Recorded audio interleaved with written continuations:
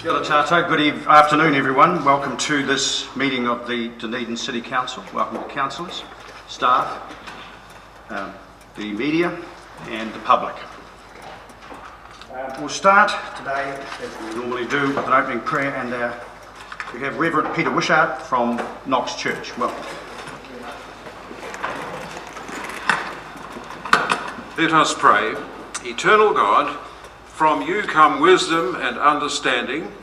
Bless and uphold those who are about to take counsel together on matters pertaining to the life of this city. Grant them strength to meet the many demands made upon them, and bless them as they face the pressure and uncertainty of the local body elections. Enable those who will be elected to discharge the duties of their office and ever promote the well-being of our city and its citizens.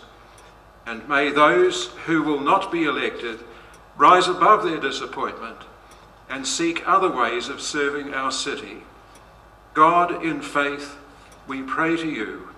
In your mercy, hear and answer our prayers. Amen.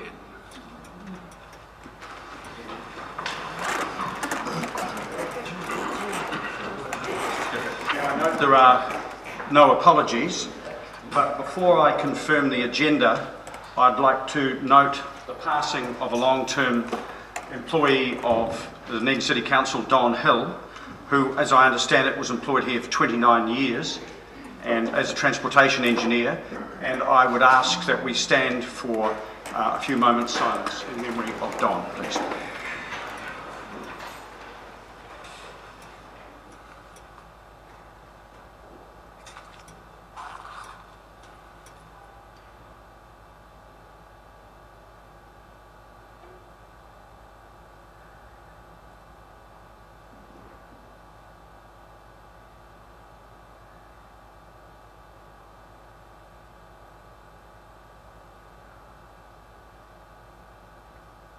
Thank you. Is there any councillor who would like to speak briefly with regard to Don? Because there'll be some here who've served with him. Councillor Noon. Thank you, Wish. It was rather ironic that we're considering a transportation strategy later on the agenda and receiving the news that you've just delivered with regards to Don Hill's passing. But I think Don will be remembered as a visionary in terms of planning for the future roading infrastructure in the city. And I can recall Councillors Brown, Councillors Staines, I can't remember the others who were involved in the working party for the last transportation strategy, and Don was very firm in his view in terms of the long-term planning for in particular freight demands from road transport through the city, and the idea of having the link from Andy Bay along Strathallan Street, Portsmouth Drive, Thomas Burns through to Anzac Ave and through and out to the port was a seed that was sown during that process. And yeah, he was passionate about transport in every sense of the word, and up until probably 12-14 months ago he was still active and involved in the Road Safety Partners, that is a group that represents the City Council, ORC, police, ACC, who get together on a fairly regular basis to discuss road safety issues. And he was obviously also very active with Traffins as well, up until relatively recently, I understand. So just on behalf of us all, I'd just like to pass on our condolences to the family, Don's family, and we're certainly thinking of them all. Thank you. All right, I'll move on now to the confirmation of the agenda. I'll move from the chair that we confirm the agenda with the exception of items 18 and 17. I'd just like to switch the order of them because of the people who will be here advising us. It just makes it more convenient for them. So with that exception, seconded Councillor Staines. Is there any discussion? Put it. All those in favour, please say aye. Aye. Against? Carried. Item 3 is for noting, declaration of interest note. And moving on to item 4, I'll move from the chair that the public part of the minutes of the meeting of the Dunedin City Council held on the 19th of August 2013 be confirmed as a correct record. Seconded, Councillor Staines. Discussion. I'll put it. All those in favour, please say aye. Aye. Against? Carried. We're on to the minutes of the committees. Number 5, Hearings Committee, Councillor Wetherell. Thank you, sir. For brevity of the statement, but it's set in the order paper, I'll move 5A and 5B, taken as presented. Seconded, Councillor Noon. Sorry, sir, I apologise, 5A only, part 1 and part 1, part 2. 5A. Seconded, Councillor Noon. Discussion. I'll put it. All those in favour, please say aye. Aye. Against? Carried. 5B, I think that's Councillor Noon. Thank you, Worship. For the same reason, efficiency, I'll move that 5B be noted. Seconded, Councillor Butcher. Discussion. I'll put it. All those in favour, please say aye. Aye. Against? Carried. Item 5C, I think Councillor Noon again. I'll also move 5C as set out in the order paper. Seconded, Councillor Stevenson. Discussion. I'll put it. All those in favour, please say aye. Aye. Against? Carried. 5D, Councillor Wetherell. Thank you, sir. I'll move that 5D as set out in the order paper be taken. Seconded, Councillor Vandervis. Discussion. I'll put all those in favour, please say aye. Aye. Against? Carried. 5E, Councillor Wilson. I'll move that, as per the order paper, the motion under 5E. Seconded. Yes, Seconded, Councillor Wetherell. Apologies. I'll put it. All those in favour, please say aye. Aye. Against? Carried.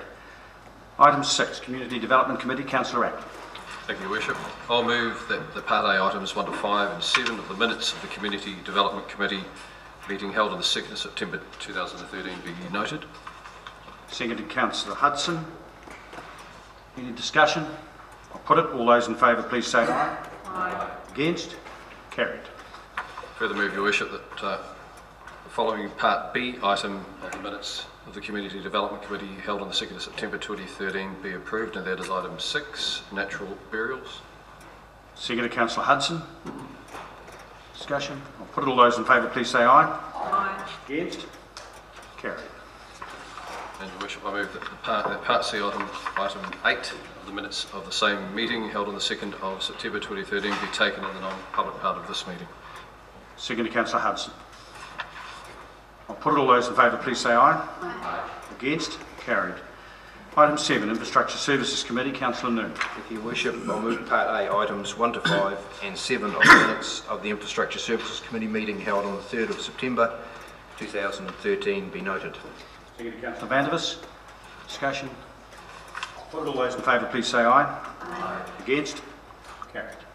I'll further move, Your Worship, the Part B item of the minutes of the Infrastructure Services Committee meeting held on the 3rd of September 2013 be approved, being item 6, proposed waste management and minimisation amendments following public consultation. Seconded, Councillor McTavish. I'll put it. All those in favour, please say aye. Aye. Against? Carried.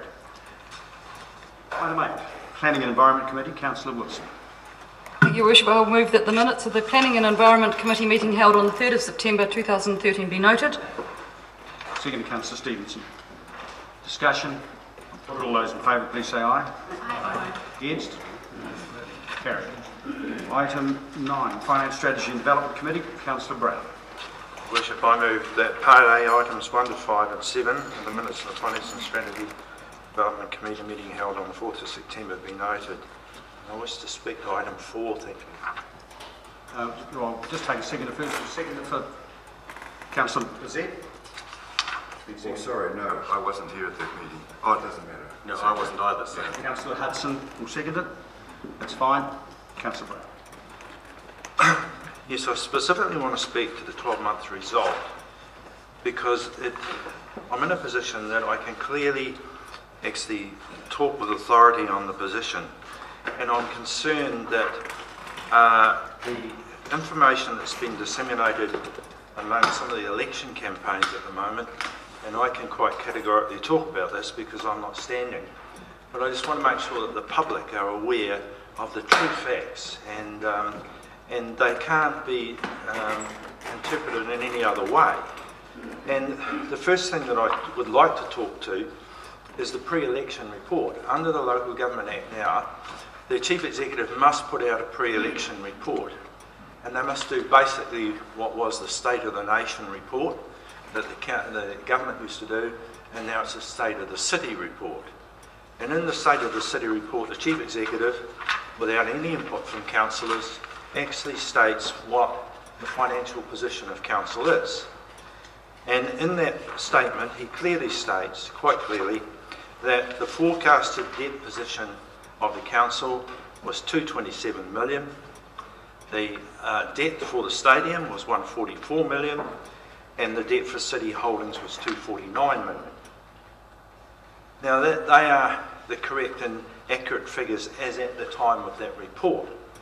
I can now confirm that our annual report has been completed, and the debt position of the city is 225 million. The debt for the stadium is 145 million, and the debt for DCHL is 253 million. What I want to make sure that the public are aware of is that the consolidated debt position, if you add all those up, comes to 623 million. But of that, 253 million belongs to our companies. And that 253 million allows the companies to return to this council $15.7 million worth of dividends after servicing that debt. So it is a debt that has against it a whole lot of assets. And if they realised all those assets, we would have a considerable amount over to reduce the core council debt. But we would also lose that dividend stream, which is so important to the ratepayer in offsetting their rates. So I want to make sure that the general public are aware of that situation, that that's the true position of council. There's also been comments made that we don't understand our finances and our debts. Well, our accounts are public accounts, and they're audited by Audit New Zealand. They go down to every minutiae, and they actually look at all the councillors' involvement in any transactions with council as well. So they're an audited position, so there's no hidden factors whatsoever. Everything is available, everything is audited. I then come on to capital expenditure, and I will ask Carolyn to hand round a paper that I've asked her to prepare so that everyone is aware, and it will go on the website as well, that on our capital expenditure program we have in our long-term financial plan, our 10-year plan, we have the planned capital expenditure. In the 11-12, 12-13 and 13-14 year, the capital expenditure that this council entered into, other than that was previously committed, was 21.2 million.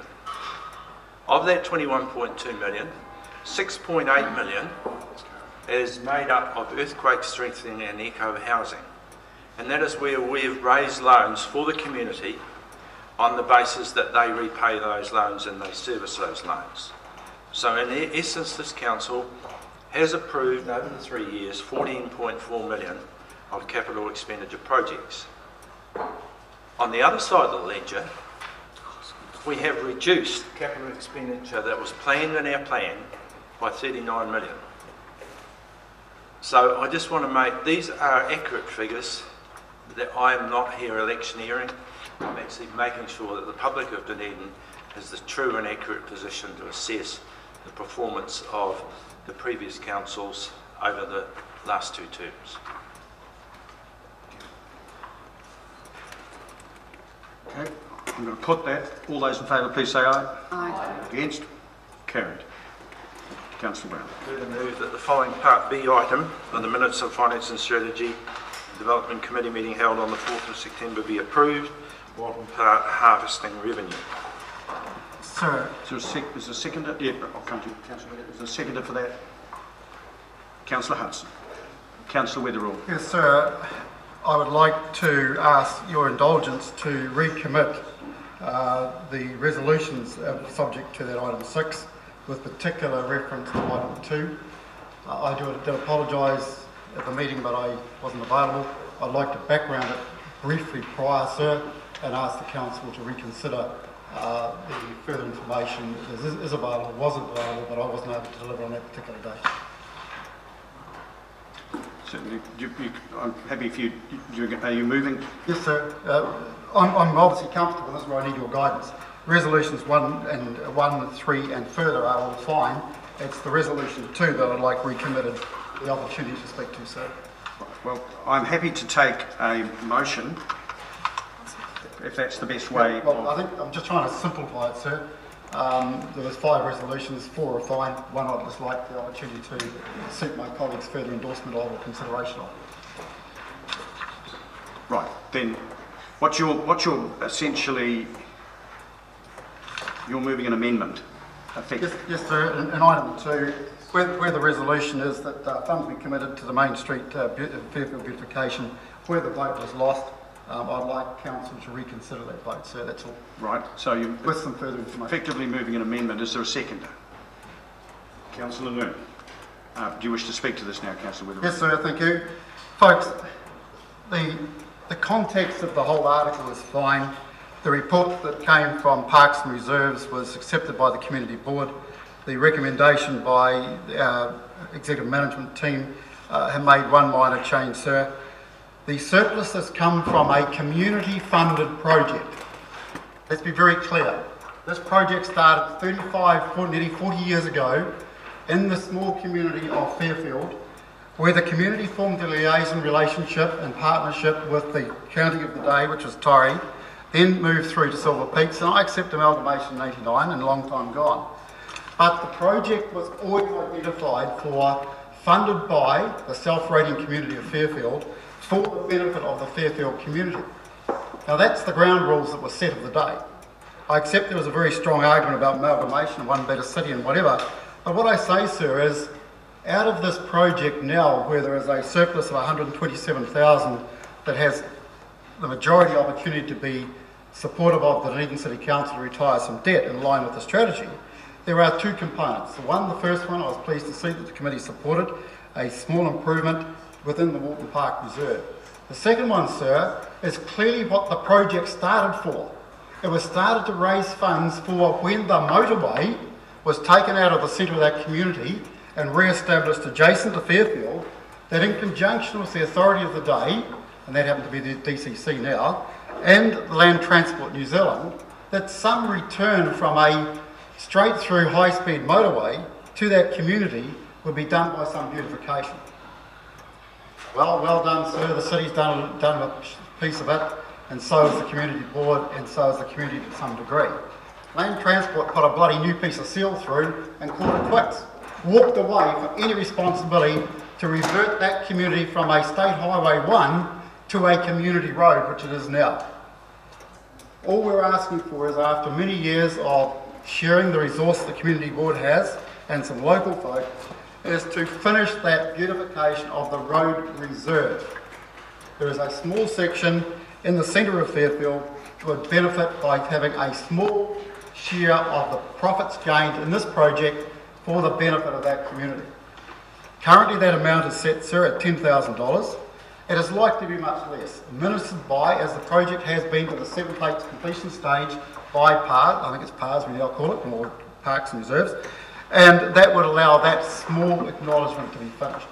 What I'm asking for, sir, is for this council to acknowledge in a small way the completion of that, the ability to complete that project under council's control, currently in the community board plan, currently not funded, but the community board will battle for another year or 2 to try and get there. But this is one opportunity to say, of the surplus that's been gained after meeting our statutory obligations to meet the carbon tax, to relay that wilderness that was a wild reserve into a community asset, acknowledging that the contribution has been identified and hopefully continue to be supported to support the school and their project, a small amount, sir, to complete that project and in the life of its current community.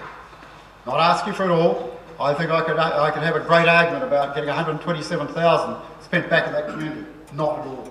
107,000 and a little bit should go to retirement of debt and the principle of what council's doing. But a small amount to complete a project that community has been deserted by a national authority. All they did was sell over the bloody potholes, put a few white lines in, and said that's your lot. That is an important community and a growth community to the city, and I think it's a small piece that this city could acknowledge and complete the project on the way through, and still bank and retire our chief executive, retire some funds for our chief executive for $109,000 plus to complete that. Thank you, sir.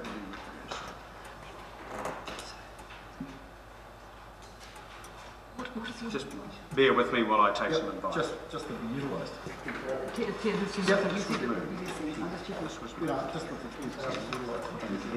These are the text. Absolutely. If it doesn't need it, which is what you just said. I get five. I get five and I'll always have it. What you say it. You don't need to let the motion. The amendment hasn't been put. That's why he's talking.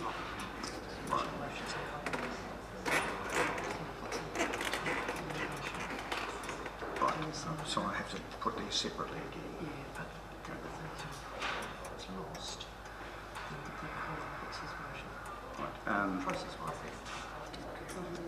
Right, effectively, motion rather than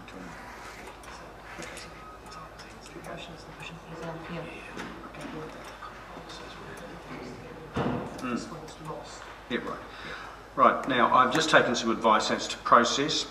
And apparently we cannot have an amendment that's in direct contradiction of the motion. So, however, pedantic as it is, we have another process to get the same outcome. So let's try that one. What we will do, I will do, is put all of the recommendations in. The motion seeks approval of the full set of 5 recommendations from Finance Strategy and Development. I am going to put each of those recommendations separately, and we can vote them. And the one you're concerned with, Councillor Weatherall, is number 2. Thank you, sir. We'll put them all separately. If number 2 is lost, then I will ask you to, we'll put the contrary. Thank you, sir. Okay? So, in the meantime, there's other speakers who wish to speak to this, so Councillor Wilson. It's just for clarification, because I thought there was going to be an amendment. I was just wanting to know what the amendment actually was, because it wasn't clear to my mind how much was being sought. And I think that may help in the debate if we're clear, because I'm not sure if it's 10,000 or something less, having heard Councillor Weatherall speak. And it may give us some clarity as to our vote going forward. Well, you might want to clarify for the sake of... To ease it and make it simple to understand, up to $10,000. Well, sir, simpler, but it's not clear necessarily. the delivery I've got, sir, I would be relaxed to move 5,000. There's no issue. But we actually don't have... We don't know yet. Okay, up to 10,000. I'm happy with that. So that's for the understanding of the councillors. Councillor Thompson, did you wish to speak? I'm just... Sorry, I don't wish to complicate things, in which case I wouldn't stand up, so I do wish to complicate things. I'm just not quite sure if we vote down, as you suggest, and then were we then to vote down Councillor Weatherall's motion, where does that leave us? No, but where does that leave us then in terms of the original recommendation? Well, I've unlikely, given if everyone understands what it is that we see that Councillor Weatherall is seeking to do, it's unlikely that we would vote down both because they're in direct contrast to each other. Councillor Brown. Can I just seek some clarification, especially from Councillor Weatherall? If we go back to the FS&D papers, it quite clearly states here, and this is what was a point for me, that records indicate that the planting was carried out as a community initiative under the Silver Peaks County Council, with the revenue from harvesting to be used for the benefit of this reserve or reserves in Fairfield. Right? So the request from the Fairfield School Is that to beautify a reserve? Yes, sir, it's absolutely Warden Park. Part of the Warden Park project. Thank you.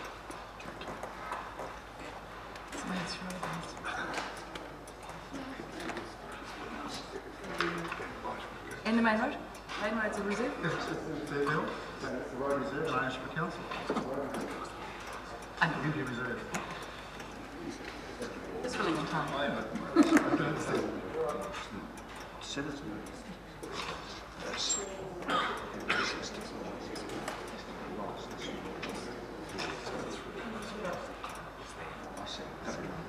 Okay, all right. All right. I'm going to put, there were 5 recommendations, I'm going to put them one after the other, and just to clarify everyone's understanding, the second one will be the same recommendations that went to finance strategy and development. So they need to be, if Councillor Weatherall's intention is to be carried through, the second one needs to be won, not lost. In other words, we're putting the same recommendations as went to finance strategy and development, and Councillor Weatherall is seeking Council's support for a different result for number 2 than was achieved at the finance strategy and development meeting. And that, I think, addresses Councillor Thompson's problem too, because we only vote once. So can I just Councillor ask for some Stevens. clarification? So number 2, is it for 10,000 to be utilised for the completion of the main road project, or 5? Up to. Up to 10? Yeah, so that. All right, are there any further, Councillor Noon? I support this request from Councillor Weatherall on behalf of his community. I think that looking back in time and prior to 1989, prior to amalgamation, there were various parts of the city that had assets, various parts of the city had liabilities. It's probably fair to say all parts of the city had both. But at the end of the day, in this particular situation, there was an intent to ensure that income generated from those trees the income was invested back into the community in some shape or form. So I think there was an intent there, and I believe that we, as the offspring of amalgamation, have some obligation to ensure that we carry out that original intent. And I think the other point I want to make is that with the carbon credits that the city's been able to reap the revenue from the carbon credits, and I accept that they need to replant this area in natives, which is a significant cost. But I think it'd be fair to say, by receiving that revenue, that was a bonus, because the reality would be, if that carbon credit didn't exist, we would still be replanting the area in natives. So I think that is a substantial benefit to the city. Thank you. Further speakers? Councillor Stevens. Yeah, I'm supportive. I was a little bit concerned that we weren't being even-handed between areas with community boards and urban areas, because there's also been Ellis Park in Kaikoura Valley, Bethune's Gully and Ross Creek, which have also had trees milled and are all in urban areas. However, in those cases, a lot of the cost had to go back into the re-establishment of the area back into natives. So I just think that we need to always be even-handed, so that the urban areas also have a go at having some return going back to the community, and we don't just focus on the community boards. But given that, I'm still very supportive of this particular project. Further speakers? Councillor Brown. My position has changed on this. Originally, I took a firm position on process, but it's now been clarified for me that this is a reserve, and so therefore, in my mind, it meets the promise that the community made at the time to the local community, and I fully support it. Thank you. Councillor Collins. If I just very briefly mention, I supported it originally, will certainly support it here again today, and I don't think councillors need to be reminded that it's not new money we're seeking here, it's money that the community got from the trees that were planted 40 years ago, before even amalgamation. So they deserve that cash to be taken from the fund and used in the way that it was requested. Councillor Vanders. The staff report and the intent of this new money, whether it's new or old, was that it go back to pay off debt. I'm concerned that we have a situation where it's just all too easy to find yet another opportunity to spend money we don't have and not pay off debt as per the staff recommendation and as per the requirement for what happened to this money. I don't believe that there is any moral obligation to throw another $10,000 at the completion of a Fairfield beautification project. We haven't seen what this $10,000 is going to be spent on. We haven't seen any details of what sort of value we might be getting for it. We have a clear direction from staff that this money is supposed to go back into paying off debt. We have had lots of talk about paying off debt, and if you look at what has happened, that debt keeps growing at a completely unsustainable rate. I'll be voting against taking this money out of paying off debt, as I have consistently, and I believe that unless we get some firm idea of what value we might be getting for this $10,000, that we should all be making sure that we aren't just spending more money on the eve of an election. Just before I come back to you, Councillor Wetherell, I'll address this myself. I supported this allocation back to the community at the Finance Strategy and Development meeting because I made a distinction between the assets that the boroughs had when amalgamation occurred and assets that were actually put in place and owned by the community, and there's a difference. And this is actually quite rare that the community actually had some asset. And that is, a part of that is what is being asked for to go back to the community. So in answer to Councillor Vanders' point, what value do we get? It's not council who's looking for the value, it is the community because it's their asset. So I support this as well. Councillor Wetherell, would you like your right on? Oh, Councillor Z. I just want to make one comment with regards to what Councillor Vanders said. And I just remind him it is up to $10,000. It is not $10,000 that we're going to give to the community. Councillor. Can I just ask, I'm considering changing my view on this, but partly because I think taking lead from you, Mayor, about this being a community asset, it's also about how the community look after a long-term asset and grow it. And if we want to have a community looking after it in good husbandry, it's really important that occasionally we reward them as well. And for that reason, I'm prepared to consider a change. But I'm just wondering, because of the vagaries, and I do appreciate what Councillor Vanders says in his summing up, whether there needs to be, was right to reply, should I say, whether the process is what the process will be, or whether it requires a tighter resolution as to how the 10,000 is, and who it goes to, and how that planning for the planting is dealt with, because I think that's an area of vagary that I think needs to be tightened up. Councillor Wetherell, you're right. Thank you, sir. Can I just answer the last question first? Sept Local Community Board has a plan like all community boards, and a segment within that plan includes beautification and completion of the project at Fairfield. Supplementary to that is the landscape architect's plan of the area. Barry Knox, who's well recognised in the city. There is a plan that's being followed, and all that sits nice, tidily wrapped up within the Parks Department or PARS Department of Council. So there is a plan. It's already been drawn, it's concepted, and it's been agreed in principle with the community, and step by step the community board have been working towards to achieving it. So there is a plan, and I'm more than happy to provide to any of my colleagues and Councillor Vanders from Short, and I respect that, a copy of the community board plan highlighting the segment and the plan that is there. It is not a pipe in the sky, it is a plan that's been worked on for a number of years. So the project is alive, living, needing some support. Can I just comment, sir, for Councillor Vanders? I understand the debt. heard the explanation from my colleague Councillor Brown today about the city debt. So this never was a debt. It never was a debt. It has had a 0% gain from when the first trees were put in the ground planted by the community, to the harvesting of the trees, and we've seen the report and the significant income and the very good contract that the department achieved by achieving bonus money. They did superbly well. They took a risk into one or two options.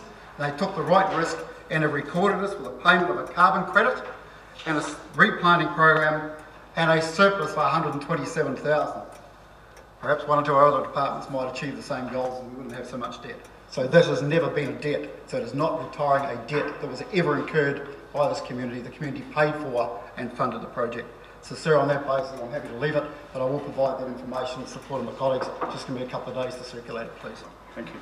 Now, I have been reminded that I have heard in process, and indeed the motion was moved by Councillor Brown.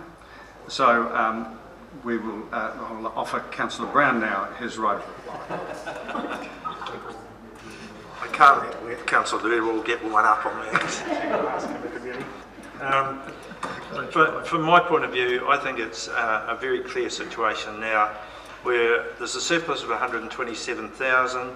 The community are asking for 20,000 of that.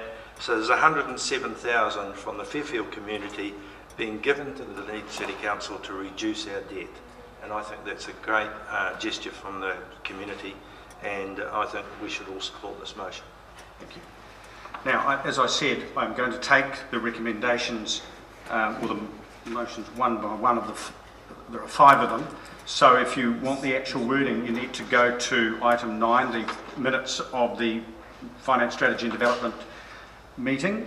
And the first one that I'll put is that an estimated 127,670 of surplus revenue would be achieved from the Walton Park harvesting after site rehabilitation, track development and planning occurs, be noted.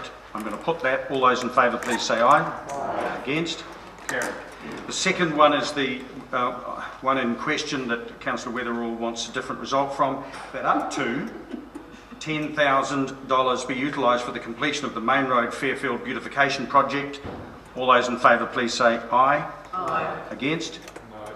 Recorded please. Can you record Councillor Van der Vis's vote? And the third, with the leave of the meeting, I'll just put 3, 4 and 5 together because they were passed. So 3, 4 and 5 I'll put. All those in favour please say aye. Aye. Against? Carried. Thank you. Thank you, sir. Now, minutes of the community boards. Waikowhati Coast, Councillor Noon. Thank you, Worship. I'll move that the minutes of the meeting of the Waikowhati Coast Community Board held on the 14th of August 2013 be noted. Second to Councillor Hudson. Discussion. All those in favour please say aye. Aye. Against? Carried. Target mention. Councillor McTavish. Thank you, Worship. I'll move that the minutes of the meeting of the Otago Peninsula Community Board held on the 15th of August 2013 be noted. Second, Councillor Wilson. Discussion. Put all those in favour please say aye. Aye. Against? Carried. Item 12, Strathtyre, Councillor Wilson. I'll move that the minutes of the meeting of the Strathtyre Community Board held on the 15th of August 2013 be noted. Second to Councillor Noon. Discussion. I'll put it. All those in favour please say aye. Aye. Against? Carried. Item 13, Mosgiel Tyre, Councillor Brown. Worship, I move the minutes of the meeting of the Mosgiel Tyre Community Board held on the 20th of August be noted. Second, Councillor Wilson. Discussion. I'll put it. All those in favour please say aye. Aye. Against? Carried. Item 14, Chalmers Community Board, Councillor Noon. Thank you, Worship. I'll move the minutes of the meeting of the Chalmers Community Board held on the 21st of August 2013 be noted. Second to Councillor McTavish. Discussion. Just a brief comment. Oh, sure. Your Worship, item 14, acknowledgement of retiring member. I'd just like to say on behalf of the council, really just to acknowledge Jan Tucker's contribution to the Chalmers community, or the West Harbour Chalmers community. Jan obviously was heavily involved in numerous community activities, and I can think of the the Port Chalmers District Lions Club. She was involved with the group that local group that welcomes cruise ship visitors to port. She's been involved in activities in Purakanui as well, lived there for quite some time. A regular walker of her dog around Back Beach, and she often would report at community boards about different issues that had been raised by constituents when she was doing that circuit with her dog. Being an ex-school teacher, she ran the meetings in a school teacher fashion, and that's not being disrespectful, but she was firm but fair, and she gained respect of all around the table. And I suppose finally, I'd just like to say she's a devil for punishment. She's got her hat in the ring for the Wahimo Community Board, so good luck to her. Councillor Noon, given that you've spoken to that, would you like the acknowledgement of Jan Tucker's contribution to be appended to the motion? It would be fantastic. And thank you. the seconder is happy with that? Right. Further discussion? I'll put all those in favour, please say aye. Aye. Against? Carried. Saddle Hill Community Board, Councillor Weatherall. Thank you, sir. I'll move that Part A is set out in the order paper. Second to Councillor Noon. Discussion? I'll put it. All those in favour, please say aye. Aye. Against? Carried. Thank you, sir. Part B, can I just acknowledge my colleagues in the last few minutes for your support. That brings a close to that board's business as far as I'm concerned. My guess will be somewhere around 200 plus community board meetings and former authority meetings.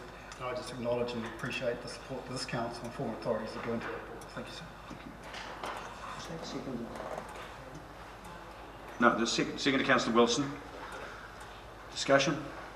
Put it. All those in favour, please say aye. Aye. Against? Carried. Right, we move on to the reports. Tourism Dunedin annual report. Welcome, Hamish. Welcome, Sophie.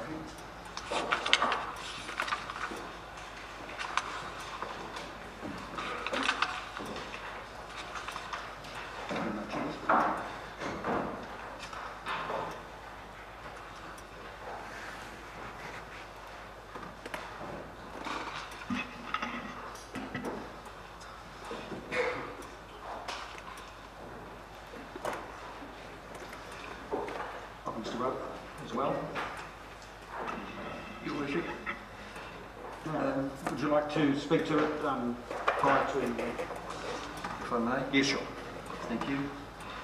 First of all, I'm standing in and I apologise for Trish Oakley, our chair, who is unfortunately ill and would dearly have liked to be here for her first annual report presentation, but unfortunately can't. But I do take pleasure in presenting the annual report of Tourism Dunedin to Council on behalf of the trustees. Before I start on the report itself, can I acknowledge the contribution that our previous chair, Barry Timmins, made to tourism in Dunedin over the past several years prior to his resignation.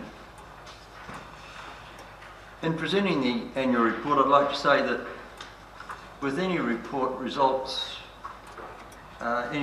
context is important. Our results are operating against the global financial crisis and the ongoing dynamics of financial markets, and the Canterbury earthquake, which really placed a significant halt on tourism into the South Island.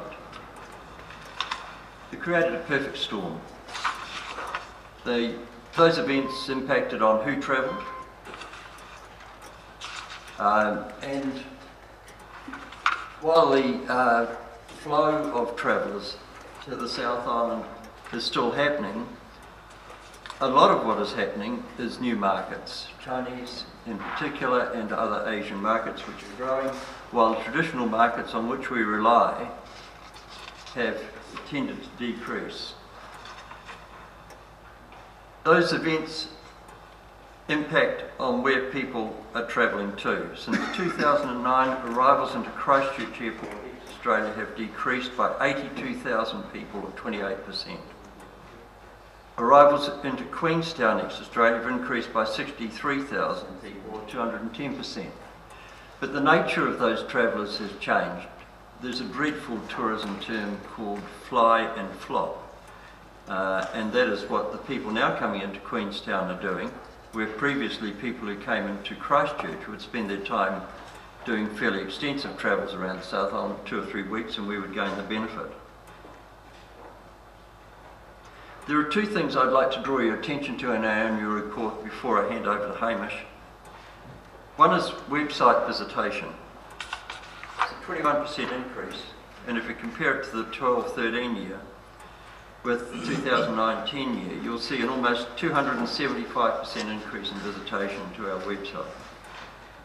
3 to 4 years ago, as a board, we took a strategic view on the dream plan book share cycle that people go through in planning holidays and developed our web presence around that model. We also integrated social media platforms into the delivery of content. And with currently over 35,000 likes, our reach into social media is significant, and this is the new reach into the modern world traveller. Another highlight, and one that I as an operator consider is really significant, is the high-end, high-quality and extensive media coverage we're achieving. And this year there's over 600,000 in equivalent advertising value. Now this is a very strong performance and I think a success story for Dunedin. And it ensures that our story, the Dunedin story, and our image, the Dunedin image, is out there in the marketplace and portrayed effectively. While that doesn't give immediate results as part of creating a proper foundation, as with our website, and while we can suffer from the short-term effects of the changes in the world's financial situation and the changes in market strategy by Tourism New Zealand to concentrate on Asian markets, having that proper base and putting our attention where it should be placed on those key elements means that we're providing security for the future, and that is part of our role as a tourism organisation. So what I'd like to do now is hand over to Hamish to talk a bit on cruise and on conference and the travel trade, and then we can entertain questions. Thank you. Thank you. Tourism expenditure is now valued at $420 million to Dunedin. $120 million of tourism expenditure from the international markets, and $300 million from the domestic. The Australian visitors to New Zealand, whilst increasing over time, in the last 4 years there's actually been a decrease in Australian residents coming to New Zealand for the purpose of a holiday. So there's been a 5% reduction in holiday makers to New Zealand, as well as the obvious changes to the airports they're flying into, the 83,000 passengers less into Auckland, 63,000 passengers more into Queenstown. The other challenges have been from our traditional international markets. The UK market is down 27% to New Zealand. Over 4 years, that's the equivalent of 70,000 passengers. There's a high likelihood that those UK visitors would have included Dunedin in their holidays. American visitors to New Zealand are down. Over that 4-year period, again, down 3%. And the striking effect is also the increase in Chinese visitors to New Zealand, the majority of whom are staying only a short time in the country, with the average length of stay being only over the 4-day mark. So obviously Dunedin's not yet getting enough out of this market, and nor is the South Island. So as we covered off in some of our report, the importance of working with other regions and working with Christchurch International Airport really is much more important for Dunedin to be taking on these partnerships. During that period as well, we have seen a decline in coach touring, but we've also seen a significant increase in cruise ship visits to Dunedin. And compared to other regional tourism organisations and destinations, I think that we can be quite, I think we're quite lucky that we're a coastal destination when we take that into consideration. So we've been looking at what we have been able to do and where we've been able to make a difference. Tourism and visitation is a long game, and since 2000 Dunedin has had an increase of 20%. The cruise has obviously increased over the past 10 years from 43 passengers to over 216,000 people coming into the city. We've seen a change in how people are using coach tours, and we've seen a reduction also in backpacker tours to this part of the world. In the last year, Tourism Dunedin has visited 70 travel companies personally on sales initiatives. We've now got a Facebook reach of over 7.8 million people. We've got Facebook subscribers of 35,000 people. We've met with 841 international travel trade and delegates and agents at trade events. We've hosted 93 media and trade reps in Dunedin, and that PR and media exposure has really come through in our annual report. We've circulated 144,000 newsletters, we've profiled 52 restaurants, we've achieved a significant amount in media coverage.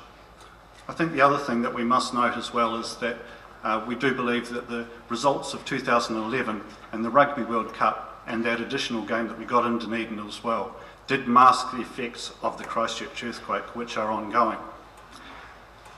The closure of the Dunedin Town Hall and Dunedin Centre for refurbishment also saw a significant reduction in the conference and convention delegates we were seeing, and since its opening at the end of April and this year, we've seen a great interest in business events to Dunedin.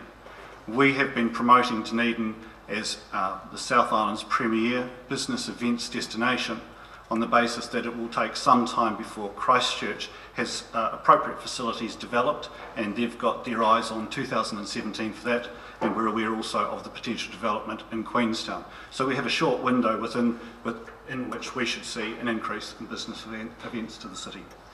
Happy to take some questions. I'll throw it open to questions, councillors. Councillor Bazet. Hamish, given that you made the comment about the Chinese market and the relatively short stay time of 4 days, and looking at the percentage of Chinese that have come into New Zealand this year, which is quite significant, what is Tourism Dunedin doing to try to attract that market? Certainly, thank you. We have been into the market this year. This is the third year that we've been into the market along with Tourism New Zealand and training travel companies and travel agencies. The other significant aspect is working with Christchurch International Airport and other regional tourism organisations in the South Island, and collectively we have employed a South Island sales representative based in Shanghai. The aim of this is to create and strengthen the business case for direct flights to the South Island. On that basis, Dunedin would benefit from the increasing numbers of Chinese visitors coming not only to New Zealand, but we are beginning to see a shift to independent travel. So slowly but surely, the Chinese visitors to New Zealand are beginning to travel more independently and stay a little bit longer. Councillor McTavish. Thank you, Worship. The question that I have is in relation to 16.5, where it states that in relation to the events that we're hosting here and the hotel occupancy being amongst the highest in the country, is it the case that relative to other places we have fewer hotels, or is it the case that people who come to these events are more likely to stay in hotels than they are other accommodation? I think both answers are correct. The accommodation monitor that gives us our statistics is a very imperfect instrument. It records commercial accommodation hotels and most motels. It's voluntary. And it doesn't record a lot of the accommodation that we provide, such as bed and breakfast and so on, or for people who don't fill out the form. And a lot of our visitors are traditional source countries who are less likely to stay in commercial hotels. So it's a bit misleading. Having said that, consistently we're getting the yield from visitors that we want. Tourism is all about money. You're getting a return on the investment we make. And with the fourth highest occupancy in the country, even on that imperfect measure, we're still getting a good return on the investment we make into the commercial accommodation sector. My second question, Your Worship, is just pertaining to the social media presence. And I think I know the answer to this already, but is there any way of telling how effective that social media presence is and those increasing number of followers that you have, how that translates into outcomes for tourism in Dunedin?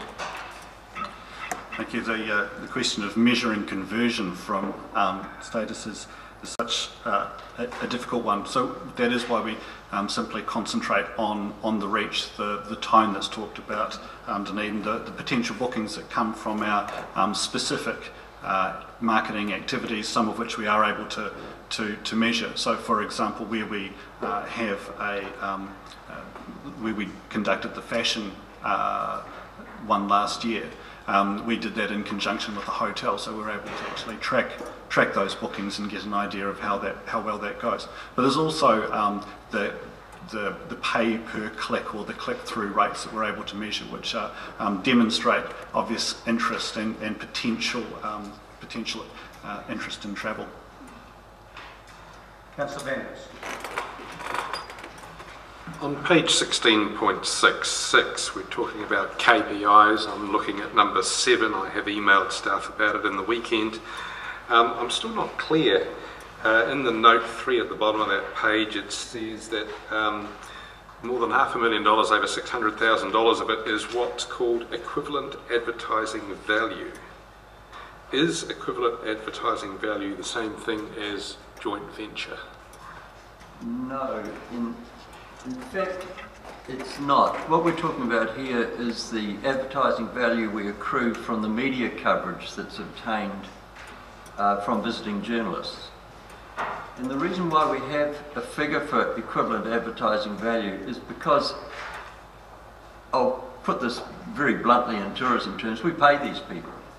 When you have a journalist come to Dunedin to write, to give coverage, we provide them with free accommodation and services, and in return they produce the article. Now, from years of running my own business where we had a lot of journalists come through and we also paid for our own advertising, the media coverage that we got, the column inches that we got coverage, and we're getting for Dunedin, has a very real advertising dollar value.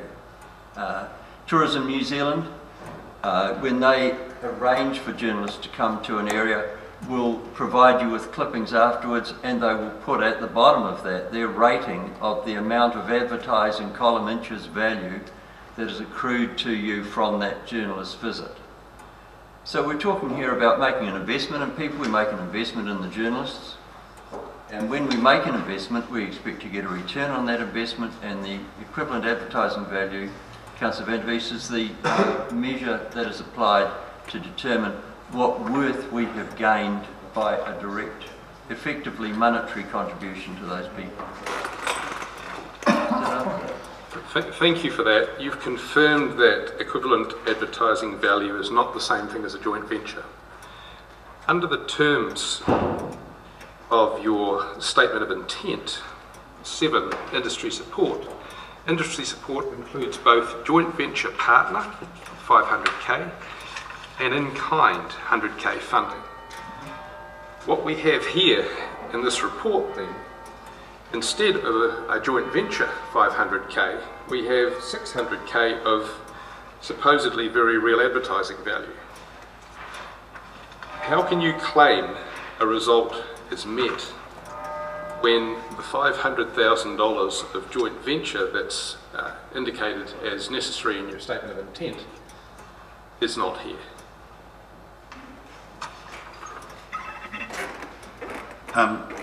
So the way I read it is that the joint venture funding that we negotiated with the council, that the target of 12th, the target was $100,000 and we achieved $134,000 in joint venture funding.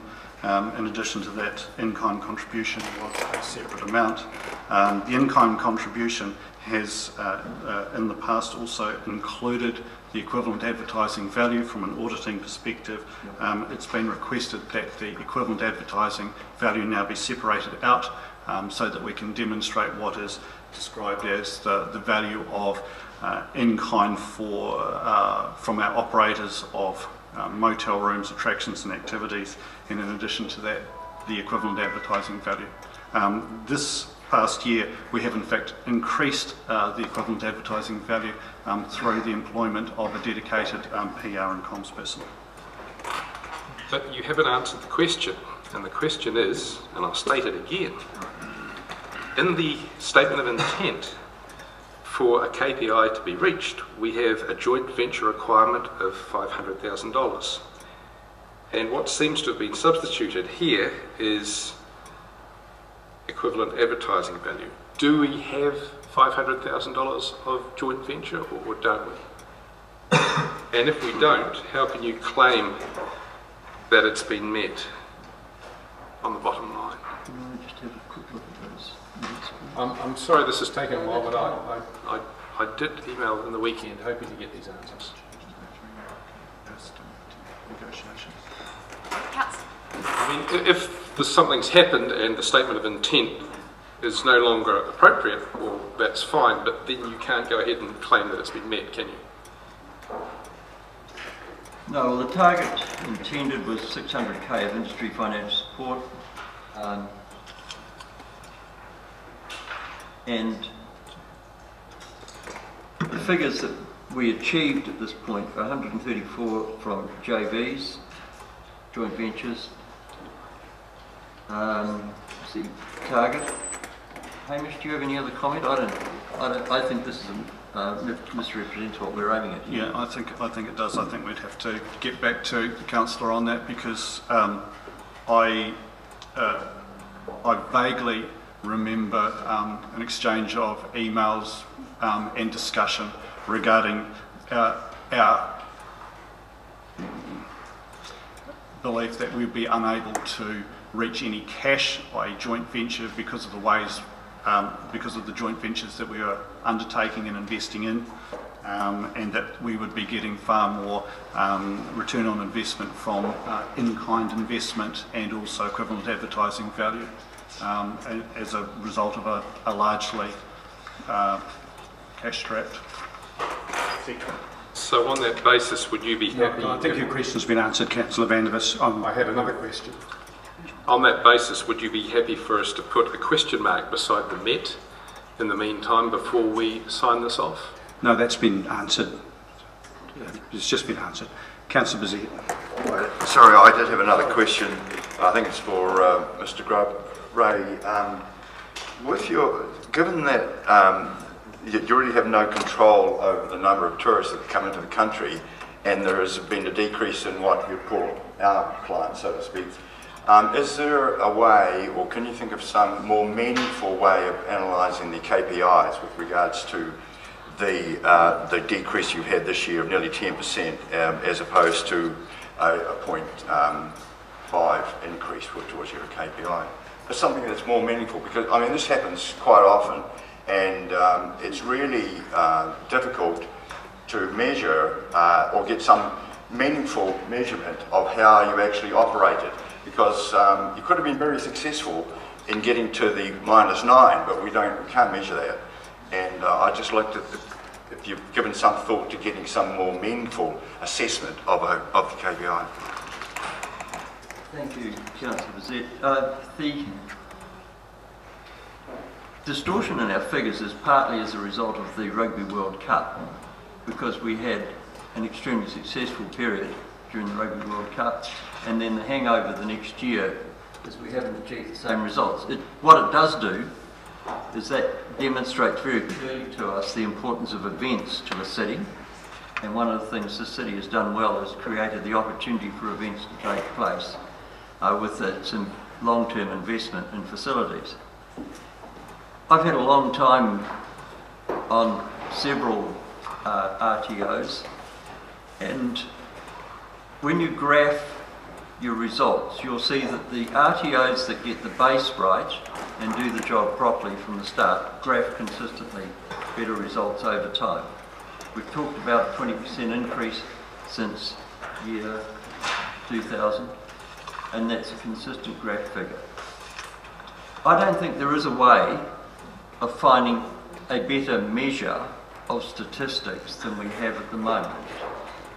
What you have to do is take your averages and understand that if you have a professionally well-run organisation that gets the basis right, that's the long-term investment in websites and social media, in media itself, in marketing to agents, in creating conference and event opportunities, then you will consistently achieve a level of results with the best of the others in the country.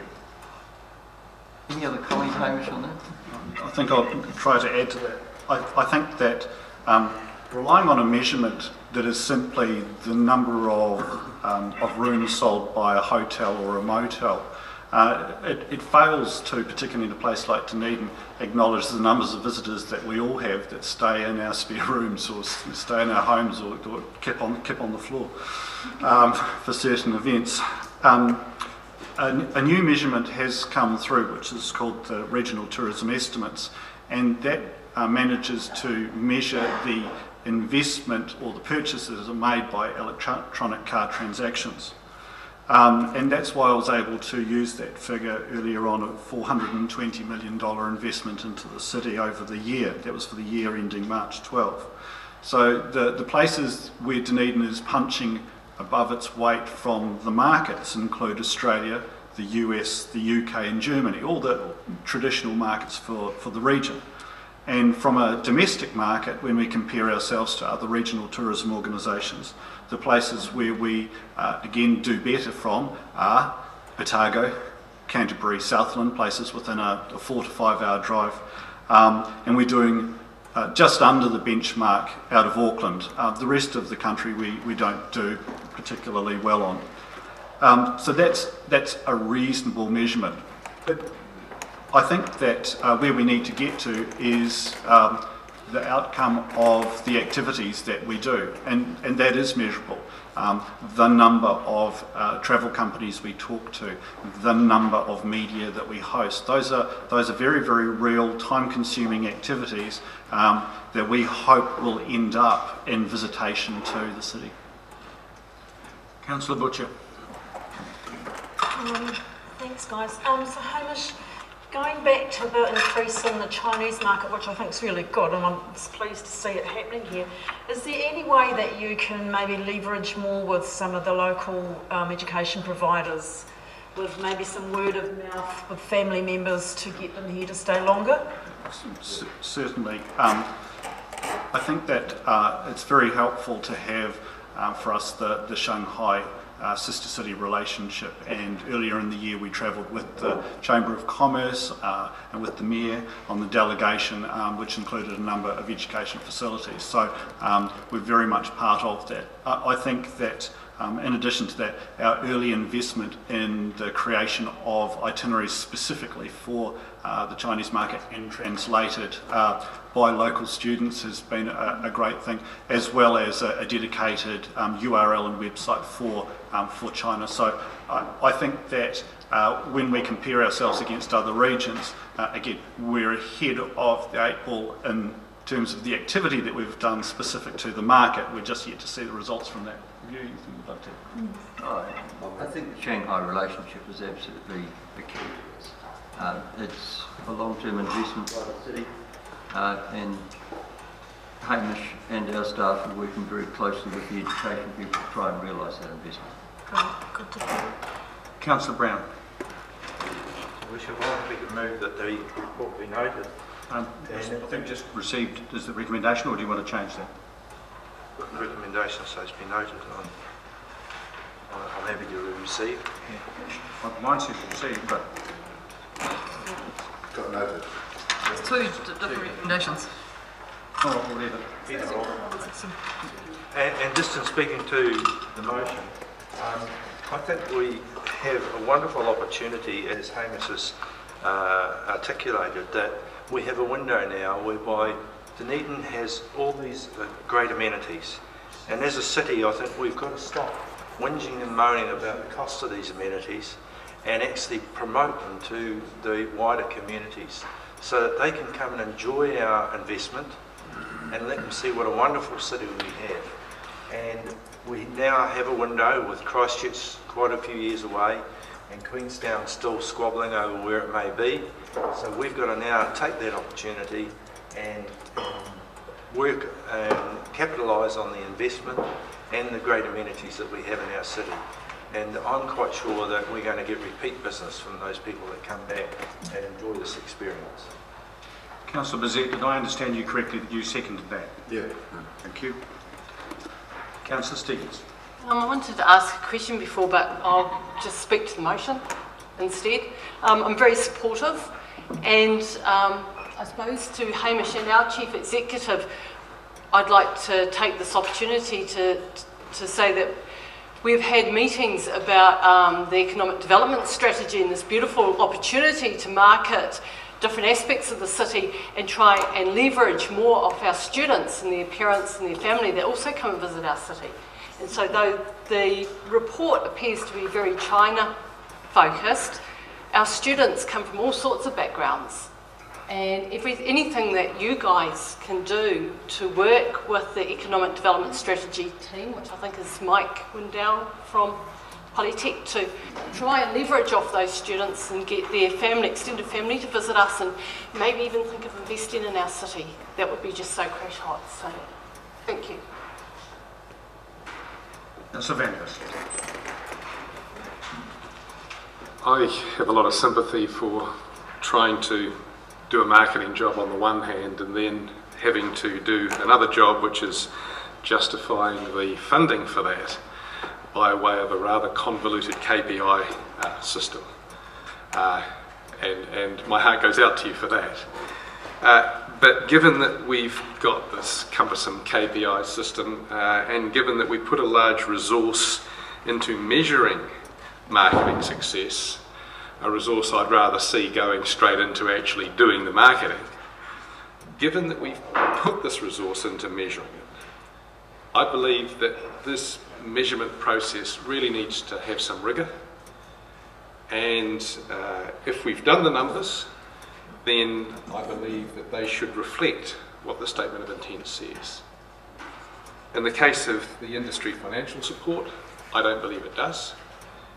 The claim that equivalent advertising value is the same thing as joint venture funding. It's obviously not the case. And therefore, the results met claimed regarding industry financial support, I believe, have to be not met. Now, I don't suggest that it necessarily changes anything in terms of what you're doing, but to me, if we could have a question mark or a not met beside that, I could happily vote for this. The fact that we don't means that, unfortunately, because we've put so much resource into simply measuring the stuff, and I don't believe that the measurements stack up, I'm going to have to vote against. Well, I would note that we're variously receiving or noting this, we're not approving it, depending on which recommendation you go with. Any further speakers? Right, Councillor Brown, do you wish to have your right to play? I'll put it. All those in favour, please say aye. Aye. Against? No. Recorded, please. Thank you.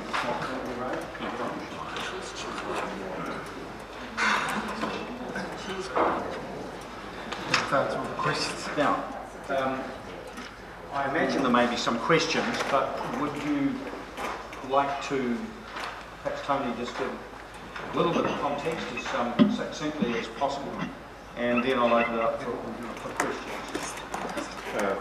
Thank you, Mr. Mayor. The report that you have in front of you represents, I suppose, the outcome of a couple of years of work within the Rural Fire Authority community. Phil Melhop. For those that don't know, Phil Melhop, who's the Chief Executive of the Central Otago District Council, led a working party looking at the possibility of an enlarged rural fire district for the Otago area. And Murray Dudfield, who is the National Rural Fire Officer, so National Rural Fire Authority representative, and we've been working with Murray over a number of years looking at the options for an enlarged rural fire district. The report covers off the basis for that, but in a nutshell, the rural fire authorities within Otago have been meeting and come up with a proposal to combine, create one new entity of which we would be a part of, which would then deal with the rural fire activities for Otago. It's believed that there are very good synergies for Otago out of that mix. Each of the authorities has to find their own staff, their own resources, do their own planning. The proposal is to create a new entity with 7 staff that would do that. It's been through a fairly long gestation period. Up until now, I think 3 other councils have considered this in the last couple of weeks. Central Otago, Waitaki and Clutha, and have all voted in support of the proposal. I understand the Clutha and Waitaki committees have met, but councils are still to consider. Central Otago District Council resolved to support this last week.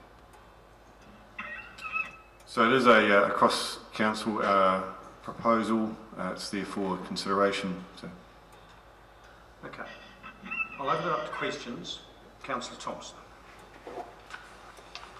I've got one significant question, and that is around what exactly it is that's broke at the moment that we need to fix. I can see the arguments that are made in the paper around that there are things that we do, we all do separately, and that we could do them jointly, and that we would have consistency, and that we would be able to have training programs in place that were consistent across things, all of those kinds of things. I take that.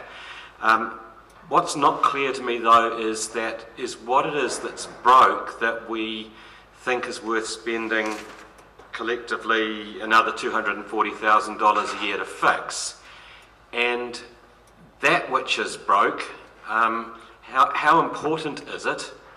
And could it be managed within the existing structure for the expenditure of significantly less than $240,000 a year extra? Now, I have a second question, but I'll deal with that one separately. If I could possibly give you, a scenario of why this is attractive for some local authorities or rural fire authorities. Typically, the rural fire authority is staffed by a one-man or a half-man band. That person, in our case, may also stoke the boiler and also get rid of abandoned cars on the side of the road. We do pretty well focusing on fire response. We have a lot of very good gear in Central Otago, for example. We have a number of volunteers. Training is okay. We get audited from time to time from National Rural Fire Authority. We all have our own fire plans, but we struggle with the small capacities we have in each rural fire authority. We work collectively across boundaries. There's little, if any, succession planning. There's duplication of resources. There's really little economies of scale. So for someone like myself, I guess, sitting in the hot seat, if we have a fire in our area and there's an insurance claim, they'll be coming to look to see how have we gone in our 4 Rs, our readiness, reduction, response and recovery. I'm confident we can do pretty well in response, but when it comes to a lot of these other items like reduction and readiness, I think when you've got one-man bands or half-man bands, it is difficult. And there's a lot of potential efficiencies through bringing our 6 rural fire authorities together, so this includes DOC as well. And I'll give you an example of something that's broke. You take the Otago rail trail, 155 kilometres long, it belongs to DOC. 1 kilometre either side of that is DOC area. If you want to burn within that area, you need a permit from DOC. If you want to burn within the DCC boundary, you need a permit from DCC, or if it's an outside from CODC. So There's issues like this where there are inefficiencies, but I think the biggest opportunities around improved planning, economies of scale, succession planning, and just not trying to do all these things individually when I think there's so much more merit in working together. I just wonder whether Murray was national perspective as well. Yeah, that's certainly a question that's raised around the country, and really this initiative came from the stakeholders themselves about 8 years ago. In the mid-1990s we had 121 rural fire authorities in New Zealand, 121 principal rural fire officers, 121 sets of signage. So there's a lot of confusion out there in the forest and rural sector over who the rural fire authority is, who the media is going to talk to, etc., etc. So what stakeholders have done over the past 12 years have said, how can we do it better? And the proposal that's sitting on the table is the answer to that question. Incidentally, in the South Island, all the regions except Otago and Canterbury have now merged. You've got Nelson, you've got Kaikoura, Marlborough, Kaikoura, you've got the West Coast, you've got South Canterbury, and you've got Southland. And they're reaping the benefits that Phil alluded to you earlier. So can I ask the second question? Yeah, sure. One of the issues that's been raised by is from some of our local volunteer fire brigade rescue services, the impact on them, and it's alluded to in this paper, but it's not clear to me what those impacts might be and how I balance those off against the corporate efficiencies that you're advocating for here. So can you give me some more details around that, please? Yes, I can certainly talk to that. Under the analysis and the reports prepared to date, there's been no, consideration of the existing volunteer forces or the arrangements in place for response. The intention is to leave that alone at this stage. So what's on the table is about, amalgamated governance and management. So as for the small forces and the resources that they are currently using, no consideration at this stage. The new entity would be for them to consider that in the future about efficiencies of resource deployment. And I note in the report here it alludes to some appliances in 3 communities that may be threatened. That is premature to have that sort of analysis at this stage. Well, premature simply suggests that they may have reason to be concerned further down the track, just not tomorrow. Surely that's a relevant question and concern, because to the extent that if that occurs and there are changes around, for example, resource rationalisation, that then might come back on to council's patch to offset that at the local level, then the costs that are outlined here could in fact change quite substantially. So that's why it seems to me quite a relevant factor. How the forces are deployed now and equipment, the makeup, how fire response is delivered is not being questioned in this report and what's been proposed.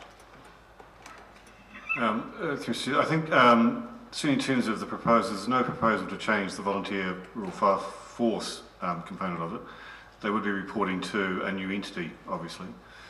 What came up during the various bits of work, and I think this has happened in Southland, is that between the 6 rural fire authorities, which includes DOC, and the forest companies who also have their own equipment, it is possible, likely, that we've got too much equipment in some parts of the Otago and not enough equipment in other parts of Otago. And under the proposal, that would be worked through by the new entity who would look at that resource rationalisation across the region. And in that sense, the council, as the current rural fire authority, wouldn't have a direct control, but may through the maybe a representative on the board, but certainly through the stakeholder committee, which each of the TLAs would have one representative on. Councillor Sept. Yes. The NRFA say on page 18.11, this is with promoting the key benefits of amalgamation, that areas that are currently under-resourced will benefit from the overall increase in capacity and capability. Does that mean that somewhere like Sept, Dunedin, for example, will be subsidising other areas?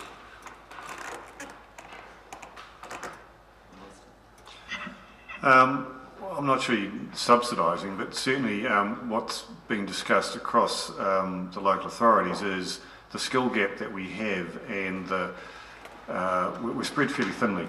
Phil's identified that for himself and for the other smaller authorities.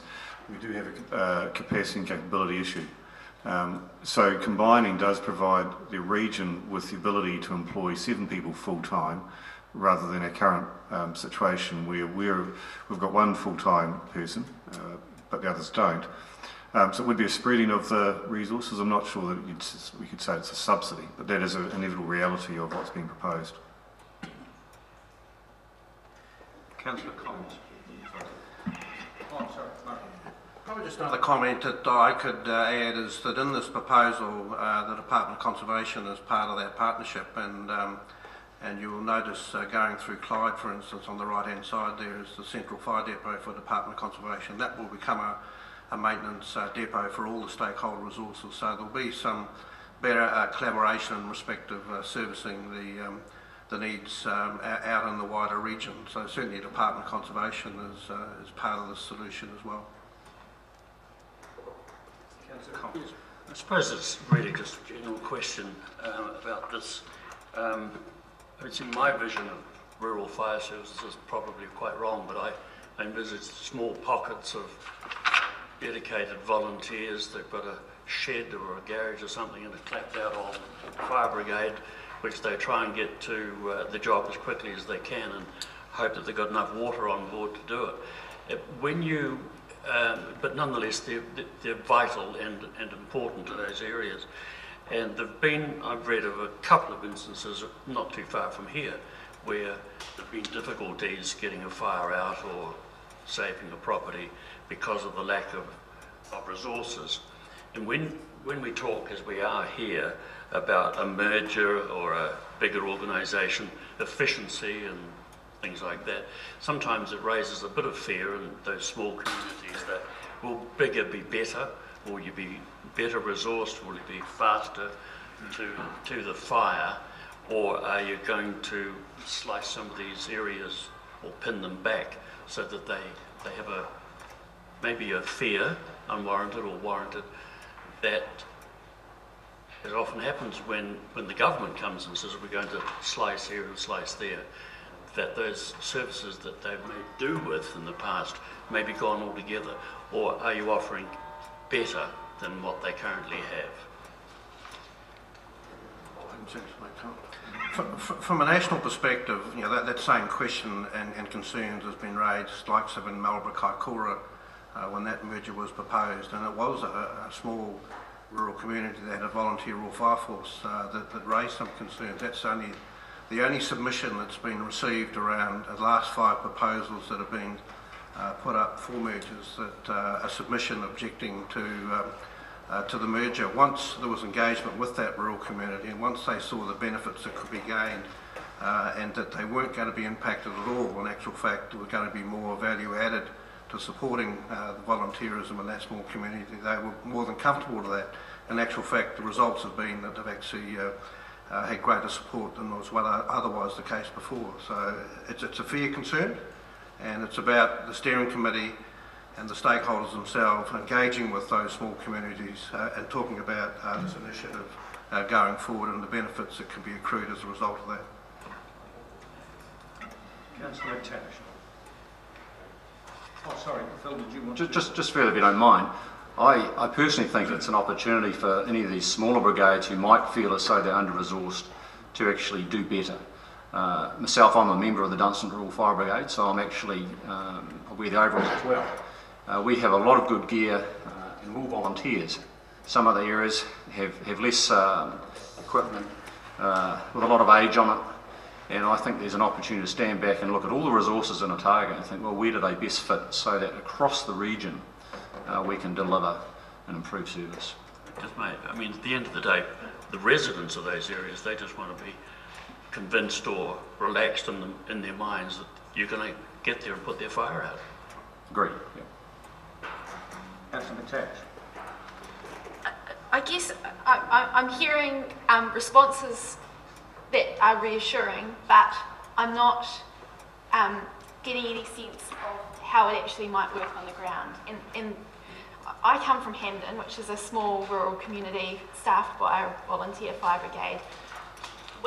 Up there, whenever the fire alarm went off, we knew that there were 2 trucks sitting in that shed up there, that there were men, there were people that were going to those trucks, and they would be, as soon as they possibly could be there, because they were only coming from Hamden, they would be on site. And we had a family fire back in those days, and it was a great reassurance to us when we heard that thing go off. We knew precisely where those trucks were, precisely where the men were coming and women were coming from to staff those trucks, and we knew that they would be there within 10 minutes. What I'm not clear on in this proposal is how that level of service is going to be provided for all of our communities. And when I hear issues raised around rationalisation of equipment, when I hear proposals around reallocation of services to areas of greatest threat, I don't hear in those words the type of reassurances we're hearing today. So my question, sorry Your Worship, my question is, where is the reassurance to these small communities that they are not going to see an erosion of the level of service that they are currently provided? And if there is going to be equipment rationalisation and service rationalisation which occurs as part of this program, how is that going to be achieved without erosion of service levels? One of the first things, well, with any of the current rural fire authorities, we have to have a fire plan which looks at fire risk and identifies resources and talks about levels of service. A new Otago and large rural fire authority will have to have that fire plan. It's required to undertake a wildfire threat analysis and work out where the greatest threat is, and then it has to resource that accordingly. So that's the whole strategic way that thing operates. But as for a categorical reassurance that there will not be a change of level of service in one area versus another, well, we can't give that. It may be that one area might be over-serviced, another area under-serviced. So those sorts of changes, I guess long-term, the new entity will need to look at strategically. I know from sitting in Alexandra, we have a lot of equipment that Murray has kindly funded half of it over the years. We've done very well, we have good response. There may be other areas that could actually do with one of those appliances. If we need to let one go to an area that hasn't got the cover that it needs, then that sort of thing should happen. So really, that's strategically, levels of service should be positioned for the hazard scope. Could I just ask for some clarification? It appears to me, and I may have got this wrong, but it appears to me that we're talking about 2 different types of services that will be to some extent provided by the same resource. One is, in the case of forest fires and open land fires, etc., and the other is the kind of house fire that volunteer fire service attend. So can you just speak to the distinction between the 2 and what implications this amalgamation, which I think relates to the former, will have? That's really the question. How this proposal relating to largely dealing with open land fires or forest fires will impact on volunteer fire services that are designed to look after people's domestic or commercial buildings. So perhaps if I may, volunteerism is very important to the industry that we're in, and Hamden is one of those.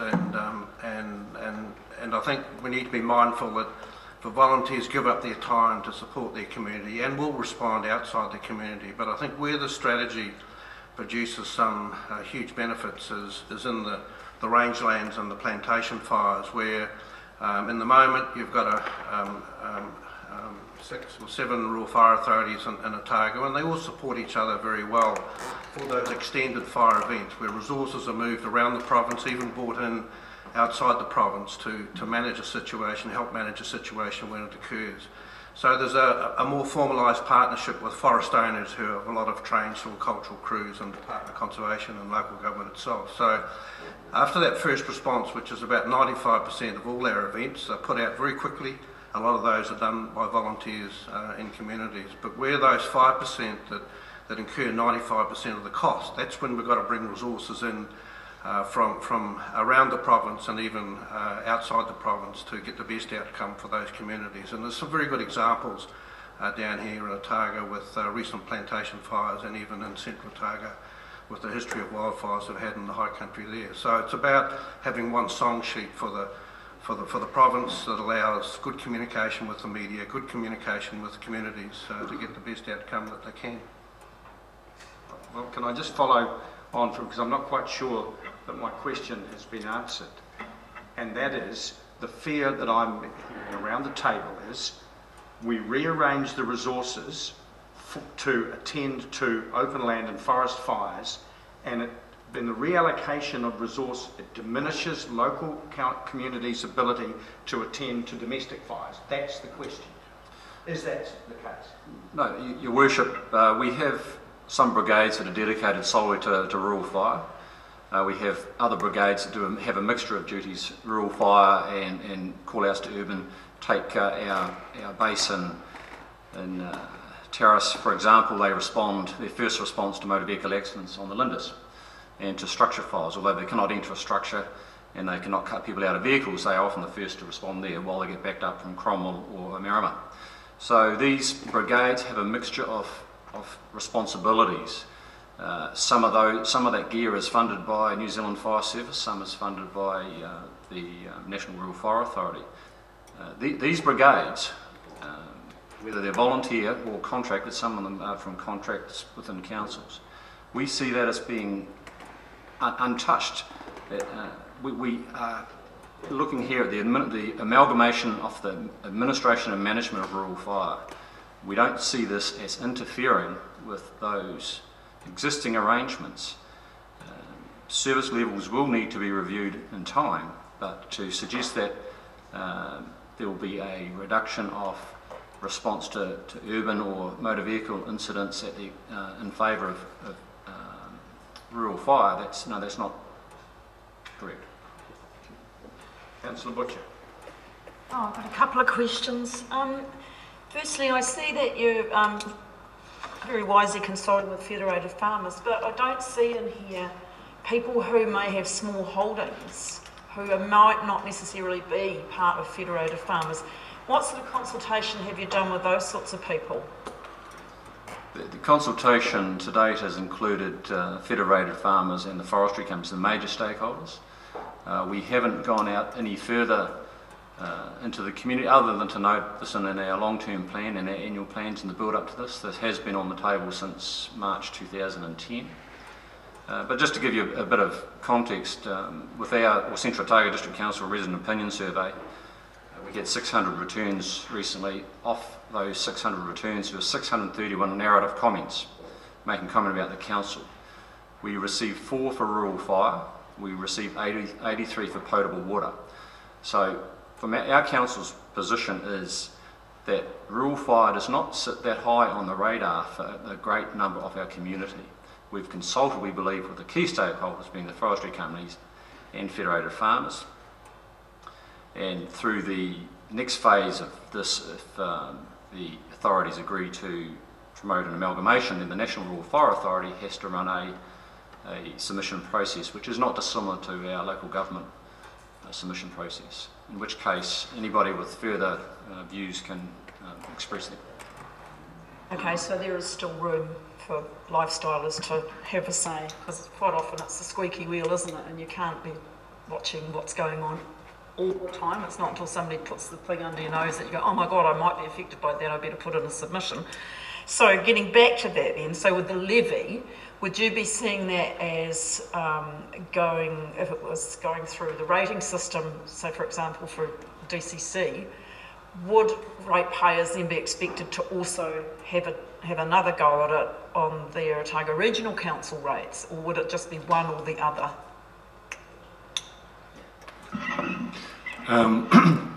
There's no Otago Regional Council rates for rural firefighting that I'm aware of.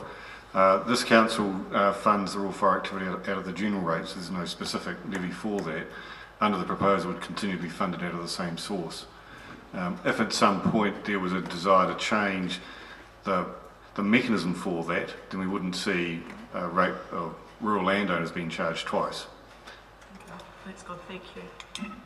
Councillor Vanders.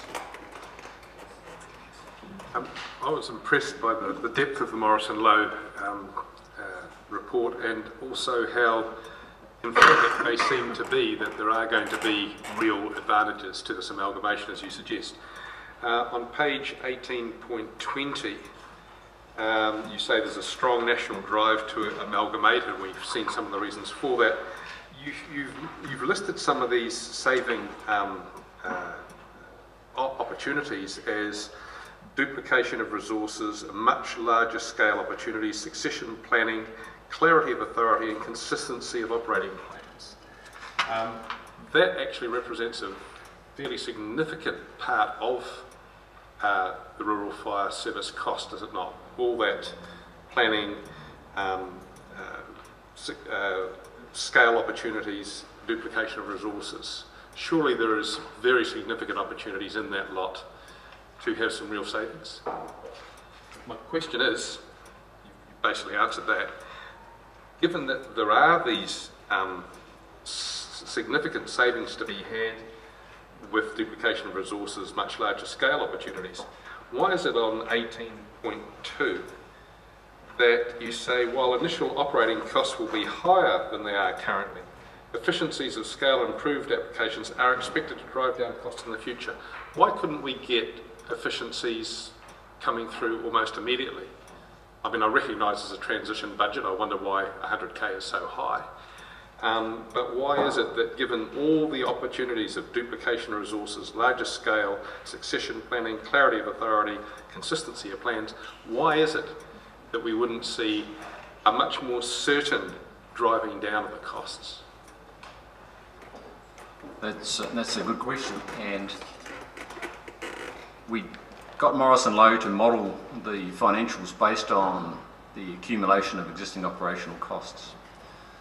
It would have been very difficult for them and myself to second guess some of those efficiencies. And we don't want to get this thing off over the line and from day one be chasing our tails, and from a budgetary point of view. So we've accumulated the operating costs, we've overlaid the additional costs that we know of, and the additional costs are essentially PRFO and any governance costs that come with that. The $240,000 extra is the additional funding from what Morrison Lowe forecast versus what council said they could release to the new entity.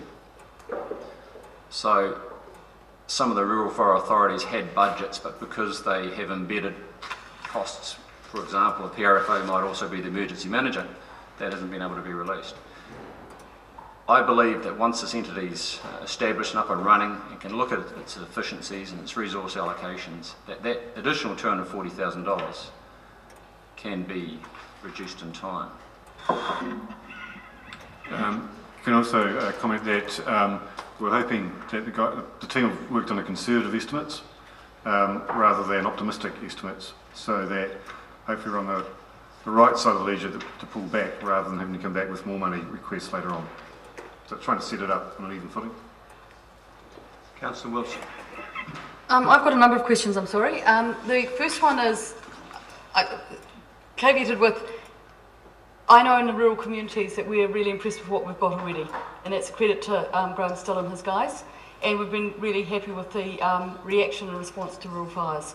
And the concern is that we are very aware that at the fire brigade it is seamless between rural fires and an urban community fire. and that it just seems to work. And because that's really good relationships. Now, Murray, you talked about consultation in Marlborough, and that when you got a submission against, you went and talked to them. And I'm just wondering if that's the way you normally do consultation, because to me the strength would be to go and talk to all the communities first as part of your consultation round, rather than waiting for the submissions against. And I'm just wondering what the submission process you're considering as being an opportunity to also introduce yourselves to the system to the rural communities, if we agree to the first set of motions in this paper. Yes, certainly we've always had an objective of trying to address any concerns that have been raised, and sometimes you don't know what you don't know until some of those are raised with you. Certainly this has had an impact on some staff around New Zealand where there's been mergers, and sometimes the right communication is not getting out to the people, and certainly in Marlborough, up in the Arachie Valley, but like Central Otago, the high country farmers certainly use fire as a land management tool, and certainly federated farmers at a national level have been involved from the very earliest stages. In actual fact, they promoted the mergers of smaller rural fire authorities, and we tasked federated farmers to go and talk to the high country people to answer the questions that they'd been raised when all of a sudden there was a proposal for a merger in Marlborough Kaikoura on the horizon. So it is a partnership. It's a partnership with the stakeholders and the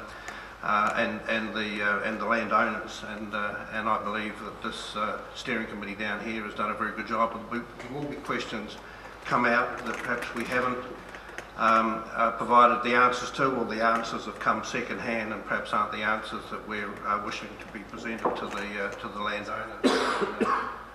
So it is an engaging process, but it's about getting good ownership, and if you get good ownership, you get good outcomes.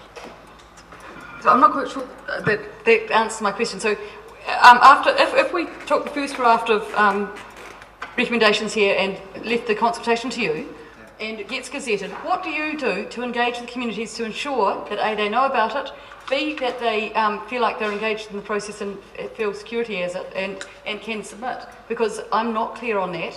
I know what the process would be under the Local Government Act, and I know that, I've talked to some rural fire officers, I've talked to some local community board people who are happy, but they want to know who accept it. If they knew that what the consultation process is, I'm not clear as to what your processes are.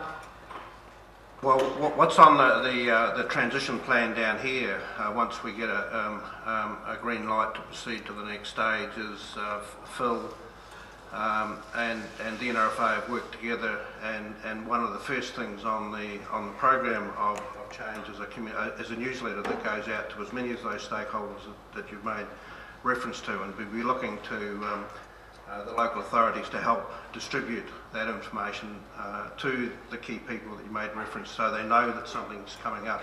It will be advertised as a proposal to the general public, and submissions will be requested through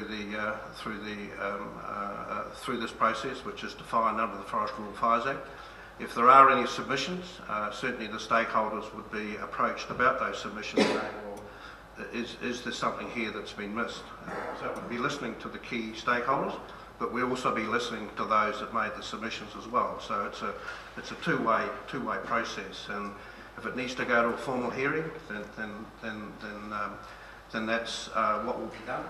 As I said, in the last 6 proposals that have gone up, we've only had 1 submission opposing a merger in the Marlborough Kaikoura. And taking that further, if there were 1 submission, would you hold a hearing, and would you hold it at near to the place where that submission was made, in order that people and the community, which we would otherwise have to consult with, feel like they can be heard? The answer is yes to that. Then the question I have is, and I don't want to get into the resolution because it hasn't been put, but I have a question on the resolution that is posed, whether it had a clause in it that was subject to NRFA undertaking a formal hearing process if submissions were received in Dunedin. Because I think that we have to make sure that the process isn't necessarily somewhere like in Queenstown, which makes it less easy for the local people to submit at. No problem with that request at all. Thank you. I'm just trying to align it as much as possible with what we would have to do under the Local Government Act. And the last question I think I've got is, Tony, just ensuring that this process meets all the requirements under our responsibilities for under the Local Government Act to specially consult, and there aren't any problems with that. No, we don't believe so, and that was certainly the subject of a discussion at the regional CEs meeting recently where we talked about the process. And there's a clear statutory process under the I suppose the NRFA Empowering Act, whatever it's called, thank you, Forest and Rural Fires Act, which specifies the process for the establishment of an enlarged rural fire district. That provides the consultation mechanism.